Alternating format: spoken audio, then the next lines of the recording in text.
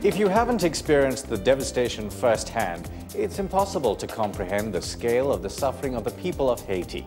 This doesn't mean that we cannot or shouldn't feel compassion with their plight. And the Gift of the Givers sent a team to the island to assist the survivors.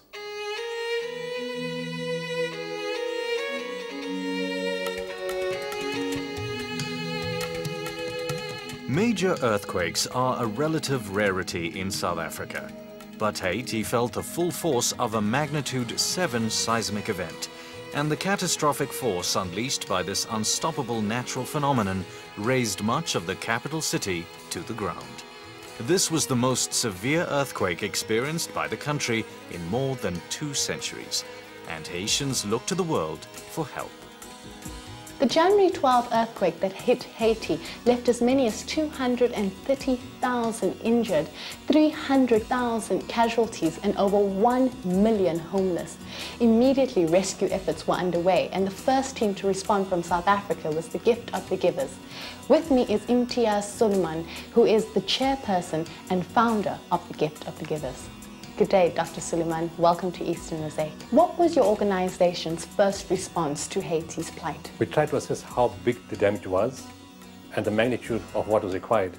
And within 20 minutes of getting the call at 6:10 in the morning on Wednesday, the 13th of January, we realized that this was one of the biggest devastations in human history.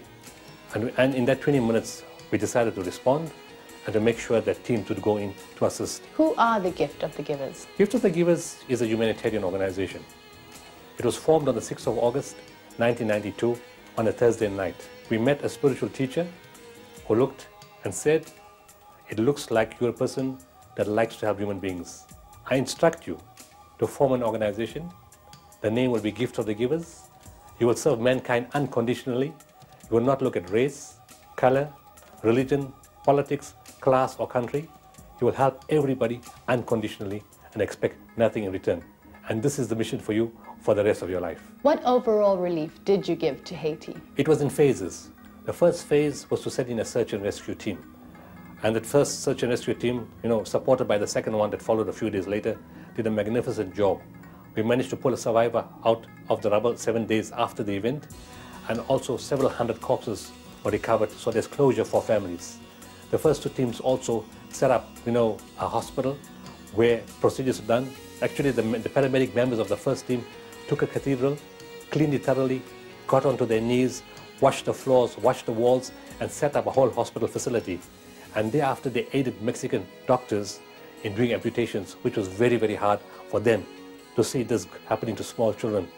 And the sad thing was, when the child was asked, "Now you can go back home," the child asked, "What home? There is no home." And the child was asked, "Go back to your parents." And the child would say, "I have no parents."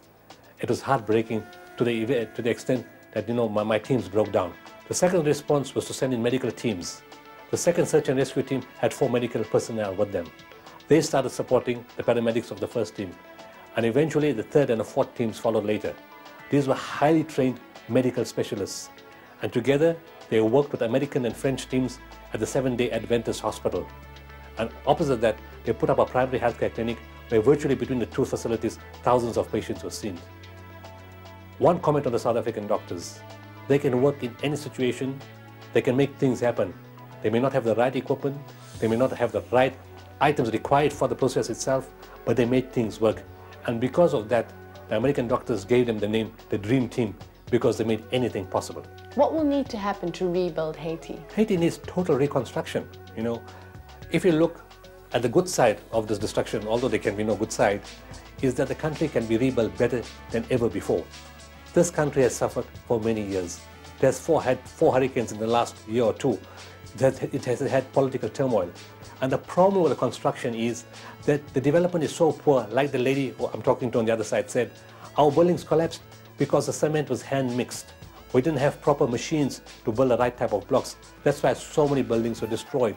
So now there's an opportunity to rebuild the country according to international standards in terms of the homes, the hospitals, the schools, the orphanages, the churches, the creches, whatever, and make the country far more productive than it has ever been done before. How as we ordinary South Africans, how can we help? Prayer is very important. It's a start. Nobody can say they can't afford to give prayer. From a physical point of view, they need items. They need a lot of items. They need to rebuild their whole lives. As the teams have said, the smile has been gone from the faces of the children and adults in Haiti. There is no smile because of the extent of the damage and the extent of loss of life. So let's try to put a little smile back. They require tents for shelter. They require medical supplies. They require medical equipment. They need food to eat. And 1.5 million people are dependent on handouts of food every day. They require water. And for the children, we can send in soft toys and stationery, something to get them active, to keep their minds busy. And in time, we may look at sending in more medical teams, even counselors, to assess the population. An additional thing we're looking at is also maybe concrete machine to make sure they have better concrete mixing this time, to have better bricks, and also a supply of corrugated sheeting so they can use that for their roofs and for their homes. So these are the things the South African public can look at supporting. We will be sending supplies by ship. We're already earmarking 500 tons of supplies to go across. And if people want, we can give contact details how to get it, to do that. Thank you very much, Dr. Suleiman, for joining us on Eastern Mosaic. It's a pleasure. Over the last decade, the amount of disasters have increased worldwide. And thanks to organizations such as the Gift of the Givers, one cannot even begin to imagine the hopelessness and despair that a country such as Haiti would have had to face.